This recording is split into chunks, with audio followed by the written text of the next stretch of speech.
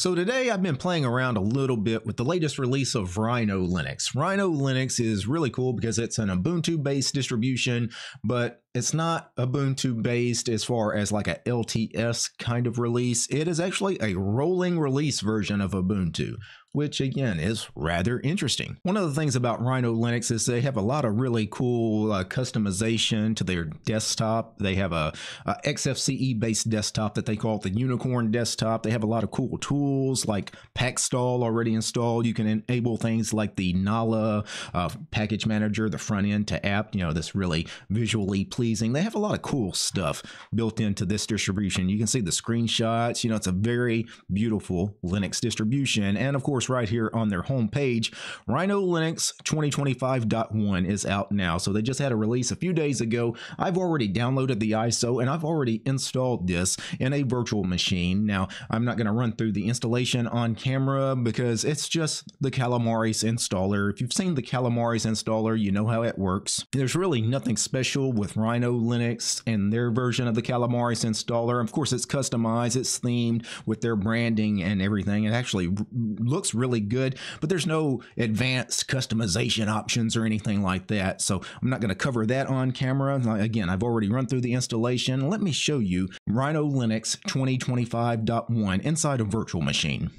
So when you first log into Rhino Linux for the very first time, you're greeted with this little welcome program. It says hello in a bunch of different languages, but let's go ahead and click Let's Start.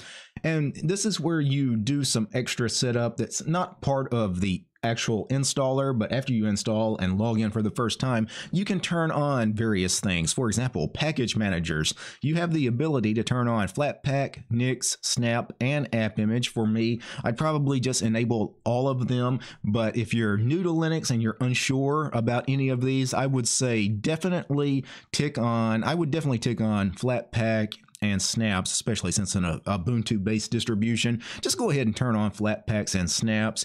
At some point, you probably will want an app image. I mean, I turned that on too. Nix is, something a little different. You may or may not necessarily need the Nix package manager, but it's there for you as well. And what's cool is when you turn on these various package managers, you have the option of installing some third-party tools to help you manage, for example, Flatpaks. Do you want to turn on the Flatpak beta channel? Do you want to turn on Flatseal? Do you want to go ahead and install that? Do you want to go ahead and install AM, which is a command line interface to interact with your app images? It's basically an app image manager, if you will. So if you want to turn those on, of course, you can just click all of that on as well. For me, I'm going to turn all of this off, but I will go ahead and leave Flatpak, Snap, and App Image all turned on to see if I'm able to actually use them later. Containerization, of course, this is where you could, for example, turn on Docker or QEMU or VirtualBox. If you're going to use virtual machines, you probably want to turn these on.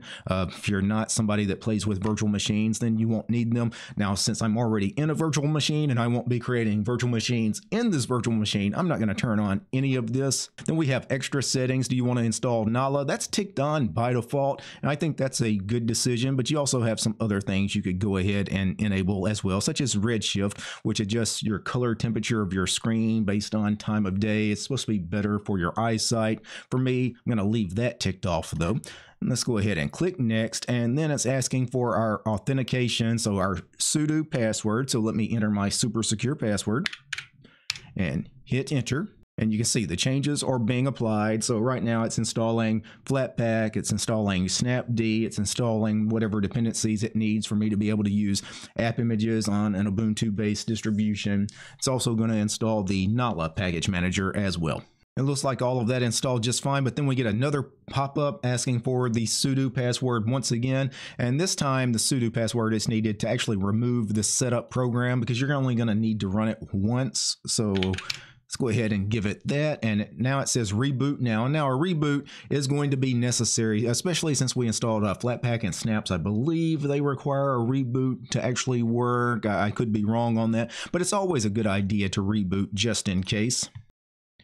And you can see we get this really nice flashy splash screen there. That's just like I think that's the Plymouth program, but the branding for Rhino Linux, just everything is themed really nicely. This is a very professional, polished looking desktop Linux distribution. It's one of the cleanest that I've seen in recent months. So one of the new things with this particular release of Rhino Linux is now they have this Hello Rhino Linux program. So it's your standard welcome app that's got some links to various things such as the Rhino Linux website, their blog, their Discord chat server, and of course documentation. And you have the little slider at the bottom to automatically launch this every time you log in or turn it off. The first time you look at this stuff, it's probably the last time you'll ever need this program really to launch on startup. So I would just go ahead and tick that off, and now you'll never see it again. Of course, you can always search for this in the menu system. Just look for Hello Rhino Linux is the name of the program.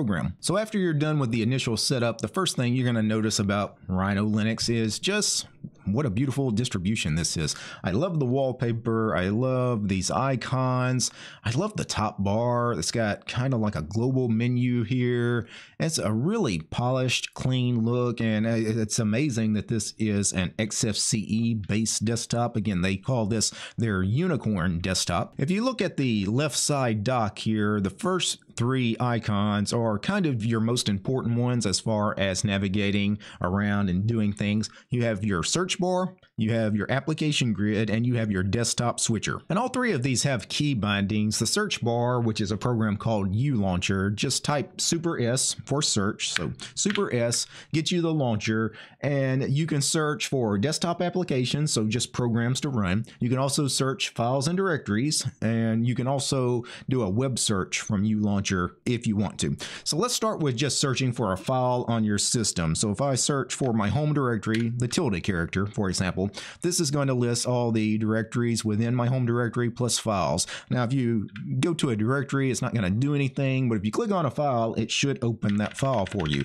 I've created this test file here, and if I click on it from ULauncher, it opens this file, which I titled test, and you can see the text is testing 1, 2, 3. It opens this with, I guess, their default text editor. I guess they're using VS Codium, which is an open source stripped down version of VS Code that strips away all the Microsoft telemetry and everything. So that's kind of neat that they shipped that out of the box. And if I do Super S again to bring up ULauncher, if I type G and then DistroTube, which I did not spell DistroTube correctly. Let me do that again. G space DistroTube. So G space search query. That searches Google for that particular query. And there's plenty of things you could do. You could also do DuckDuckGo, for example. Well, actually, it doesn't look like they have DuckDuckGo enabled. I believe you can enable that in ULauncher. I know it's something that is able to be done in ULauncher. I guess they just use Google by default, which is okay. But they do have Stack Overflow turned on, so you could do SO space and then some search query, or they also had Wikipedia turned on. So wiki space and, Linux would get us, I'm assuming, the Wikipedia article on Linux. Firefox is not our default browser. Set it as the default browser. I'm not going to turn that on. I'm assuming though Firefox is meant to be the default browser on the system. They probably haven't had that hard coded as far as that variable set. It's because not everybody is probably going to use Firefox. Some people are going to, uninstall Firefox and install Chrome or Brave or Opera or whatever it is you want to use. For me, Firefox is a fine browser. Now let's talk about the application grid. Now that is hotkeyed to Super A.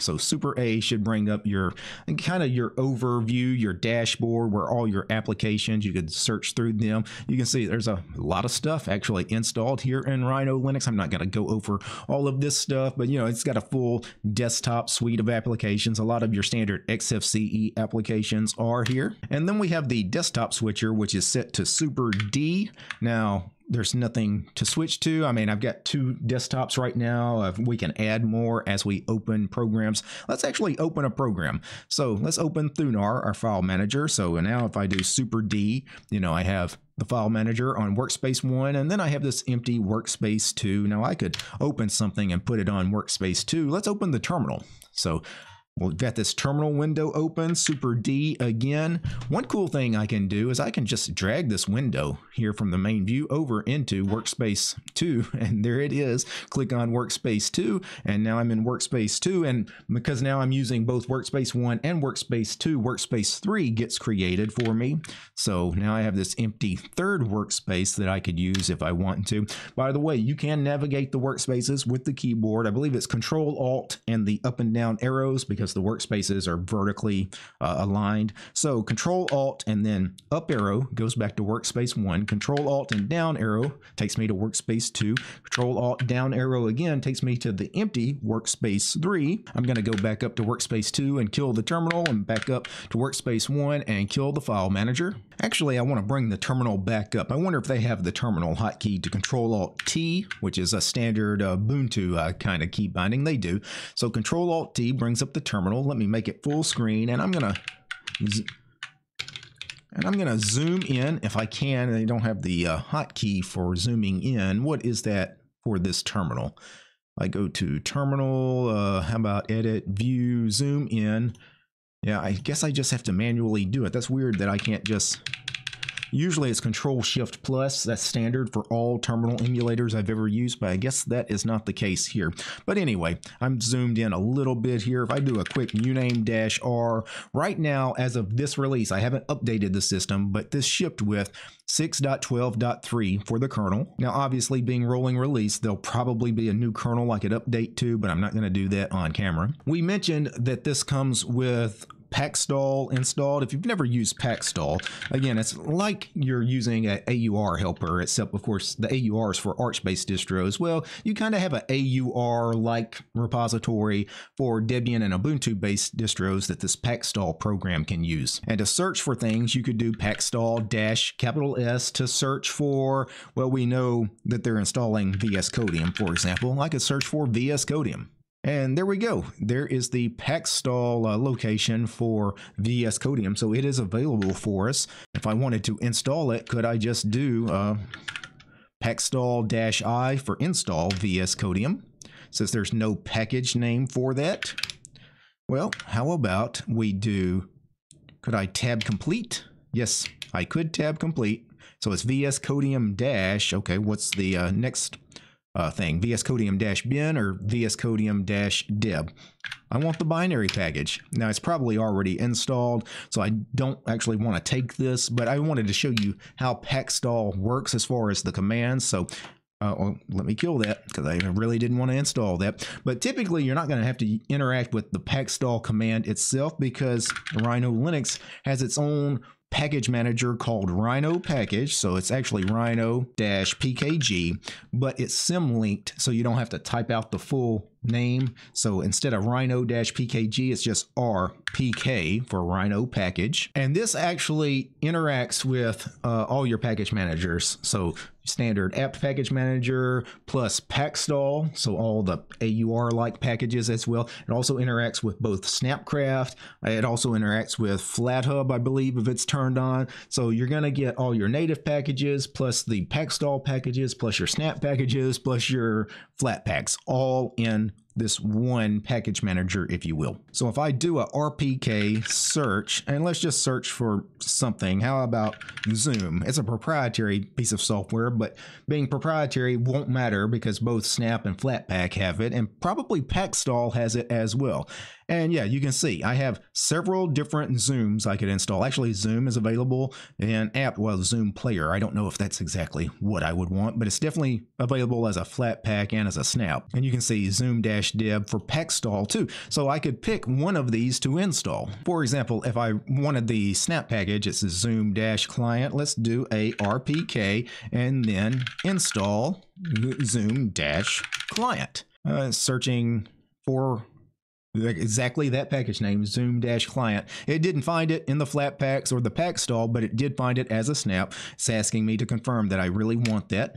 And sure, but I'm going to decline. So really neat kind of wrapper around all of these different package managers. So RPK, cool program. That was RPK search to search for something, RPK install to install. It's RPK remove, name of package, to remove it. And of course, to update your entire system, RPK update, and I believe this should update all the package managers. So should update the native packages, the Pacstall packages, as well as snaps and flatpaks. Although snaps and flatpaks should auto update themselves anyway, but you can see I do actually have an upgrade available. I have 168 packages. Again, this is a rolling release, and it's been a few days since the ISO was released.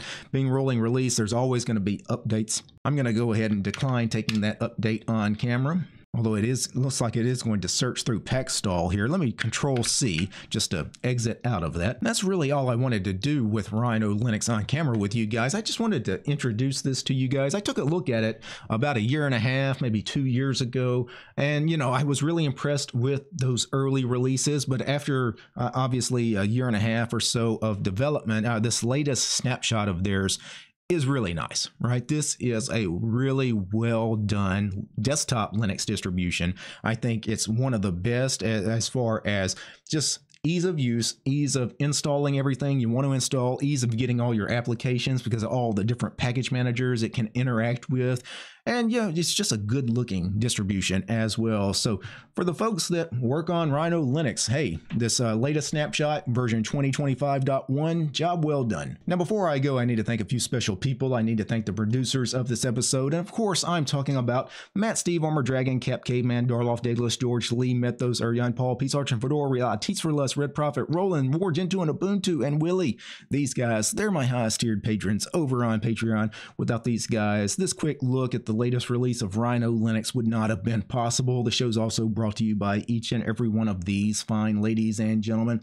All these names you're seeing on the screen right now, these are all my supporters over on Patreon because I don't have any corporate sponsors. I'm sponsored by you guys, the community. If you like my work, please consider subscribing to DistroTube over on Patreon.